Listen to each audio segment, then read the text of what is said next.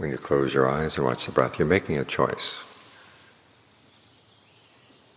You're choosing to develop the mind as a way to find happiness. As the Buddha said, the wise person sees that there are some kinds of happiness, lesser forms of happiness, that when you give them up, make greater forms of happiness possible. And so you're willing to give up the lesser forms of happiness for the greater ones. Now that takes wisdom, because often the greater ones take time, and they take energy. I mean, simple senses of the pleasure are pretty easy.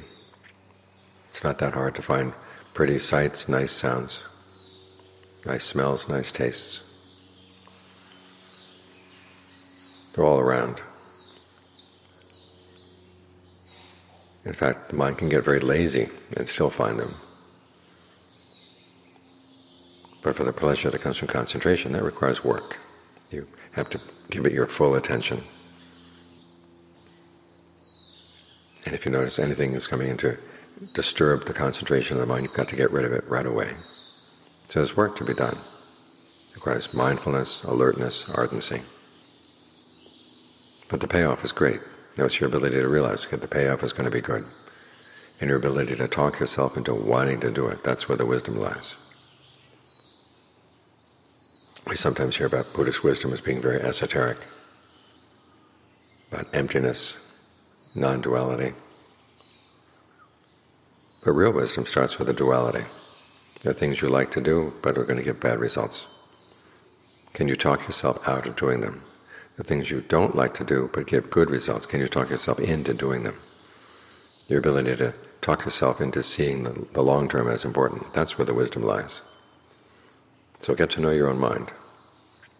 Notice when it runs off, why does it run off? What does it run after? What's the allure? Can you see the allure as being empty? Can you see it as being not worth paying attention to? If you can, that's when you're beginning to be wise. When you see how you've been making bad choices in the past and you can separate yourself from them and say, I don't need to make those choices anymore. That also is wise. All too many people say, well, this is just the way I am. I'm going to stick with the way I am. Well, the way you are is still suffering. Do you want that? If you learn how to get your mind to be willing to give up some forms of pleasure for a greater pleasure, then you find yourself changing. And people can change. In fact, the mind changes so quickly. The Buddha said it can change so quickly, there's no image to compare. So as long as it's going in the wrong direction, try to quickly change it into the right direction. If it's going in the right direction, that's when you try to keep it going on course.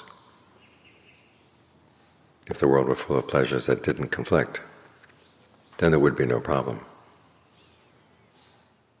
It's like planting a garden. If all the plants got together and could live together and they didn't harm one another, then you could plant as many plants as you wanted in the garden. The problem is that there are some kinds of plants. Some plants like shade, others don't like shade.